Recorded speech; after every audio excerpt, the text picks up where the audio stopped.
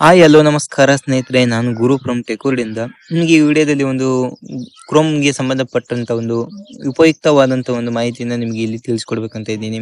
ಈ ಕ್ರೋಮ್ನಲ್ಲಿ ನೀವು ಏನೇ ಒಂದು ಬ್ರೌಸ್ ಆಗಿರ್ಬೋದು, ಏನೇ ಒಂದು ಇನ್ಫಾರ್ಮೇಷನ್ ನೀವು ಸರ್ಚ್ ಮಾಡ್ತಿರ್ಬೋದು, ಒಂದು ಪರ್ಸನಲ್ ಇನ್ಫಾರ್ಮೇಷನ್ ಆಗಿರಲಿ, ನಿಮಗೆ ಒಂದು ಯಾವುದೇ ಒಂದು ಪರ್ಸನಲ್ ಇನ್ಫಾರ್ಮೇಷನ್ ನಿಮಗೆ ಇಷ್ಟ ಆಗಿರೋ ಒಂದು ಇನ್ಫಾರ್ಮೇಷನ್ ನೀವು ಏನೇ ಸರ್ಚ್ ಮಾಡಿದ್ರು ಕೂಡ ನಿಮಗೆ ಒಂದು ನಿಮ್ಮ ಗೂಗಲ್ ಕ್ರೋಮ್ನ ಹಿಸ್ಟರಿಯಲ್ಲಿ ಇರುತ್ತೆ. ನೀವು ಆ ಗೂಗಲ್ ಕ್ರೋಮ್ ಹಿಸ್ಟರಿನ ನೀವು ಸಂಪೂರ್ಣವಾಗಿ ನೀವು ಡಿಲೀಟ್ ಮಾಡಿದ್ರು ಕೂಡ ಈ ಎಲ್ಲ ಒಂದು ಕ್ರೋಮ್ನಲ್ಲಿ ನೀವು ಯೂಸ್ ಮಾಡಿರ್ತಕ್ಕಂಥ ಒಂದೆಲ್ಲ ಇನ್ಫಾರ್ಮೇಷನ್ ಕೂಡ ಹಿಸ್ಟರಿಯಲ್ಲಿ ಸೇವ್ ಆಗಿರುತ್ತೆ.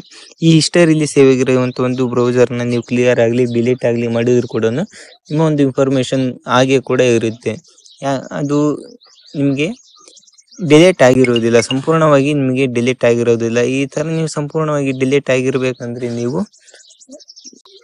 ನೀವು ಯಾವುದೇ ಒಂದು ಪರ್ಸನಲ್ ಆಗಿ ವಿಡಿಯೋಸ್ ಆಗಿರ್ಬೋದು, ಇಮೇಜಸ್ ಆಗಿರ್ಬೋದು, ನೀವು ಯಾವುದೋ ಒಂದು ಇಮೇಜಸ್ ವಿಡಿಯೋಸ್ನ ನೋಡಿರ್ತೀರ, ಅದು ನಿಮಗೆ ಯಾರಿಗೂ ಕೂಡ ಗೊತ್ತಾಗಬಾರ್ದು, ನಿಮ್ಮ ಮನೆಯಲ್ಲಿ ಇರುವ ಯಾರಿಗೂ ಮಕ್ಕಳಿಗಾಗಲಿ ದೊಡ್ಡವರಿಗಾಗಲಿ ಗೊತ್ತಾಗಬಾರ್ದು ಅಂತ ನೀವು ಹಿಸ್ಟರಿನ ಕ್ಲಿಯರ್ ಮಾಡಿರ್ತೀರ. ಆದರೆ ನೀವು ಹಿಸ್ಟರಿ ಕ್ಲಿಯರ್ ಮಾಡಿದ್ರು ಕೂಡ ನಿಮ್ಮ ಒಂದು ಎಲ್ಲ ಸರ್ಚ್ ಮಾಡಿರುವಂಥ ಎಲ್ಲ ಇನ್ಫಾರ್ಮೇಷನ್ ಹಾಗೆ ಇರುತ್ತೆ. ಹಾಗೆ ನೀವು ಫೇಸ್ಬುಕ್, ಗೂಗಲ್ ಕ್ರೋಮ್ಗೆ ಒಂದು ಸಂಬಂಧಪಟ್ಟಿರ್ತಕ್ಕಂಥ ಫೇಸ್ಬುಕ್ ಆಗಿರ್ಬೋದು, ವಾಟ್ಸಪ್ ಆಗಿರ್ಬೋದು, ಇದೆಲ್ಲ ಒಂದು ಯೂಟ್ಯೂಬ್ ಆಗಿರ್ಬೋದು, ಈ ಮೂರರಲ್ಲಿ ನೀವು ಏನೇ ಸರ್ಚ್ ಮಾಡಿದ್ರು ಕೂಡ ನಿಮ್ಮ ಒಂದು ಹಿಸ್ಟರಿಯಲ್ಲಿ ಇರುತ್ತೆ.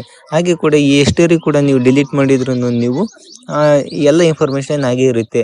ಆ ಇನ್ಫಾರ್ಮೇಷನ್ ಎಲ್ಲ ಎಲ್ಲಿ ಮತ್ತೆ ಹಾಗೆ ಇರುತ್ತೆ ಅಂತ ನಿಮಗೆ ಇಲ್ಲಿ ತಿಳಿಸ್ಕೊಡ್ತೀನಿ.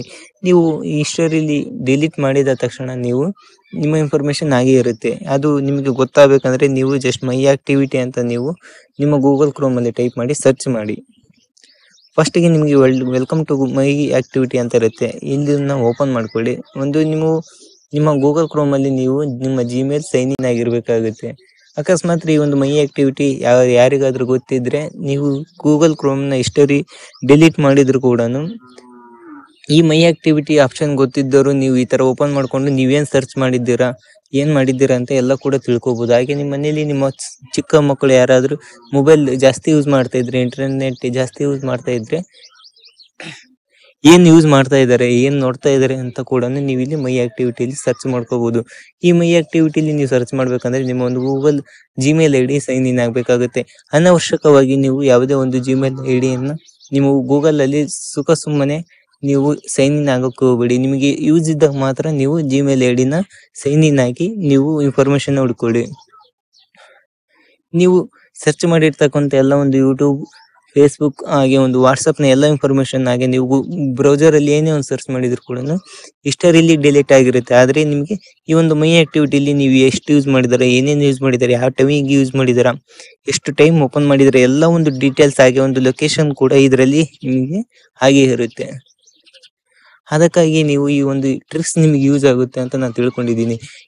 ನೀವು ಎಲ್ಲ ಇನ್ಫಾರ್ಮೇಷನ್ ಒಂದು ಹಿಸ್ಟರಿನ ಪರ್ಮನೆಂಟ್ ಆಗಿ ಡಿಲೀಟ್ ಮಾಡಬೇಕಂದ್ರೆ 3 ಡಾಟ್ ಮೇಲೆ ಕ್ಲಿಕ್ ಮಾಡ್ಕೊಳ್ಳಿ. ಕ್ಲಿಕ್ ಮಾಡ್ಕೊಂಡು ಡಿಲೀಟ್ ಆಕ್ಟಿವಿಟಿ ಬೈ ಅಂತ ಕ್ಲಿಕ್ ಮಾಡಿ ನಂತರ ಇಲ್ಲಿ ನಿಮಗೆ ಒಂದು ಡಿಲೀಟ್ ಬೈ ಡೇಟ್, ನಿಮಗೆ ಯಾವ ಡೇಟ್, ಒಂದು 30 ಡೇಸ್, ಲಾಸ್ಟ್ 30 ಡೇಸ್ ಅಥವಾ ಲಾಸ್ಟ್ 7 ಡೇಸ್ ಅಥವಾ ಆಲ್ ಟೈಮ್, ಅಂದರೆ ಎಲ್ಲ ಟೈಮಿಂದು ಡಿಲೀಟ್ ಮಾಡಬೇಕಂದ್ರೆ ನೀವು ಇಲ್ಲಿ ಡಿಲೀಟ್ ಮಾಡ್ಬೋದು.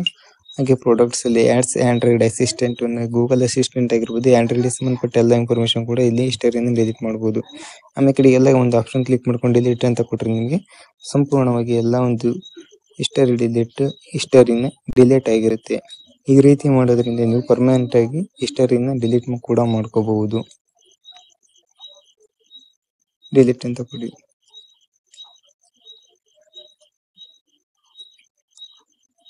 ಅಂದ್ರೂ ಕೂಡ ನಿಮಗೆ ಡೌಟ್ ಇದ್ರೂ ಕೂಡ ಈ ರೀತಿಯಾಗಿ ಸರ್ಚ್ ಮಾಡಬಹುದು.